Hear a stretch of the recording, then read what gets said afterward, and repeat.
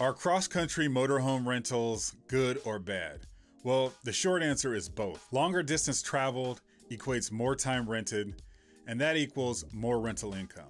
And one long booking can in many cases earn the same as multiple short rentals, but without all the cleaning and prep time needed. But with driving across the country comes an increase in interior use and wear. Driving conditions can be much harsher with extreme temperature and weather changes, steep mountain grades, and an increase in potential accidents. In many cases, renters will drive multiple shifts to meet their time deadlines, keeping the RV on the road and driving non-stop. And when there are damages and breakdowns, it can be extremely expensive and difficult trying to get things fixed and retrieve the vehicle from long distances in the case that it is abandoned by the renter.